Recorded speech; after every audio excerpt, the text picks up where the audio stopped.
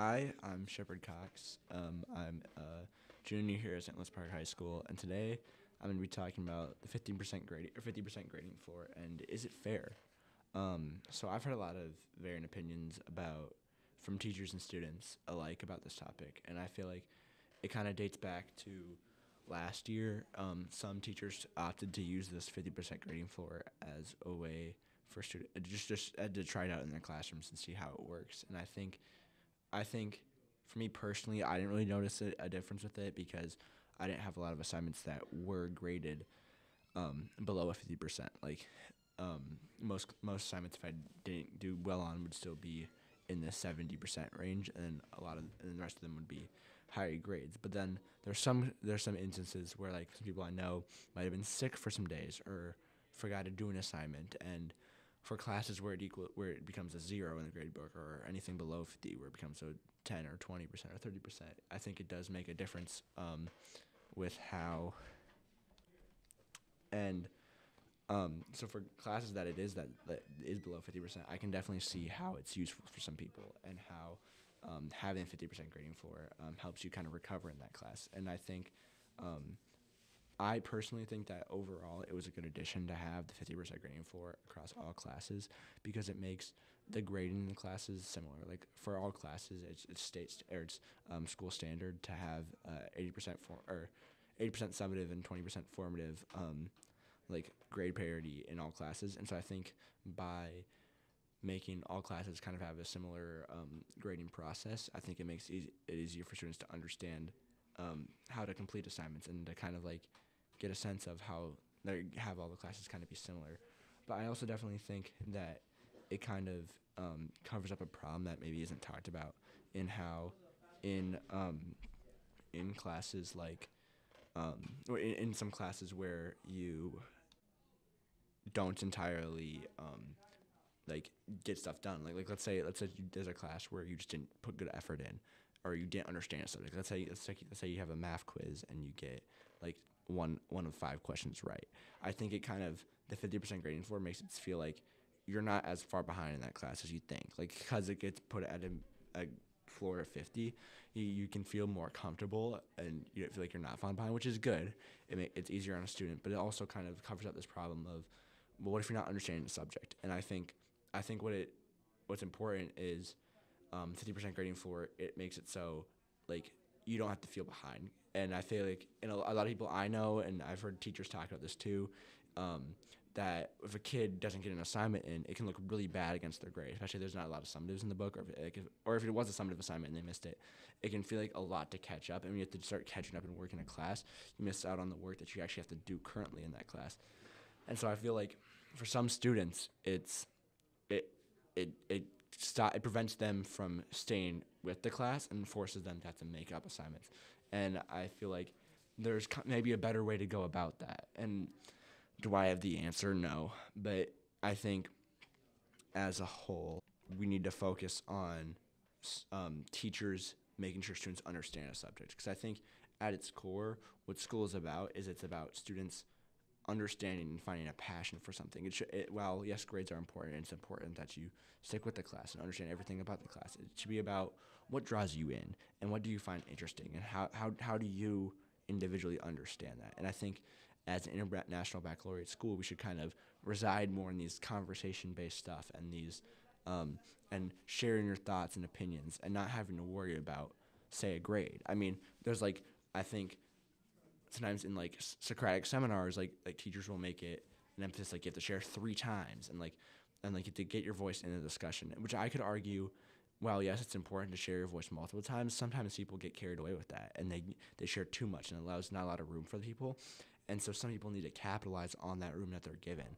And I think if you have great ideas and you can share a great idea and back it up and provide reasoning to it and share something that's kind of has been thought about, I think that should be graded higher. Just because you didn't get you didn't get your voice in 3 times doesn't mean that you should get a bad grade. Like all points are not always equal. Some people share a lot of base stuff, and some people share a lot of like more deeper meaning stuff. And so I feel like there's situations like that. There's situations like science classes where a 15% grading for might actually be really helpful, because science classes, especially if you take an honors class, move at a very accelerated pace, and it's important to, like I said, keep up in those classes, but not feel kind of lost or behind. But once again, you get back to this idea, like, well, if you don't understand one unit, like, you might not understand the next unit. If you did bad in one thing, but you have a 50% grade and it doesn't hurt your grade that much, most students might not try to make it up. Whereas I feel like this also dives into a deeper issue of maybe we're approaching retakes wrong. Like, if a student is willing to apply themselves and try harder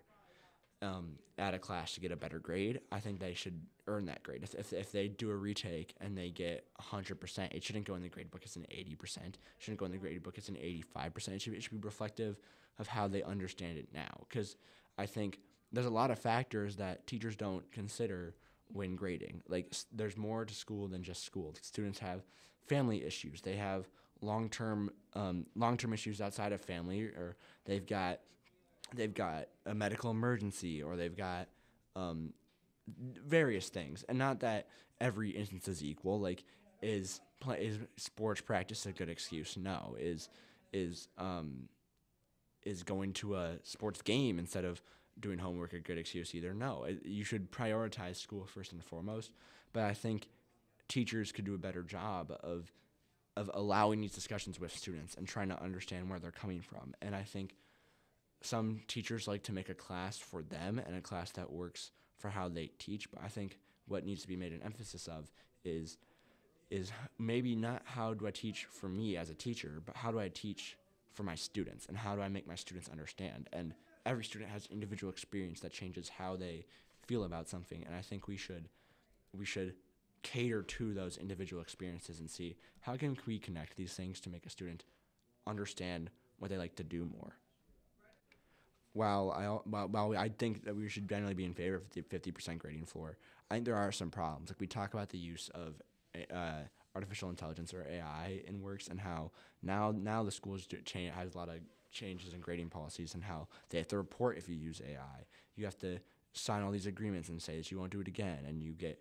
But I think the key part about this, relating to our story, is you only get a 50% in the grading book. But I feel like, me personally, I think you should get a 0 for it.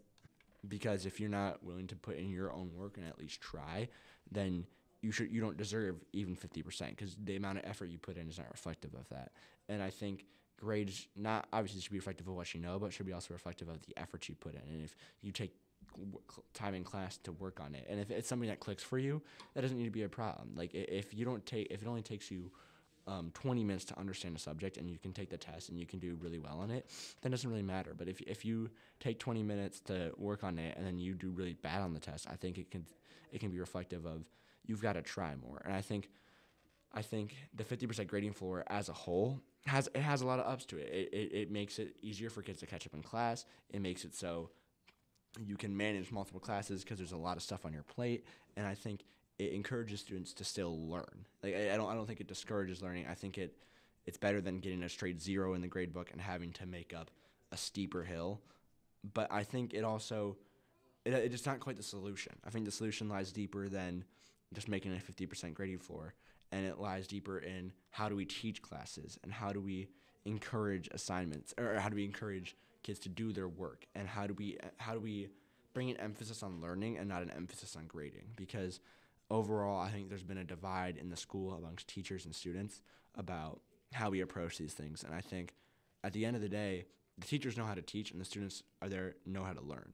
And I think they both need to work in tandem together. So there's no reason in creating a divide and not talking about these things. I think the school, the students, the teachers, the parents would all benefit from coming together and discussing how they feel about these things. Because if we don't talk and we don't discuss about these current situations, they're not going to get any better. Like, are they going to get worse? Who knows?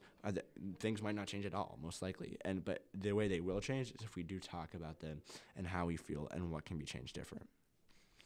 Thank you for listening.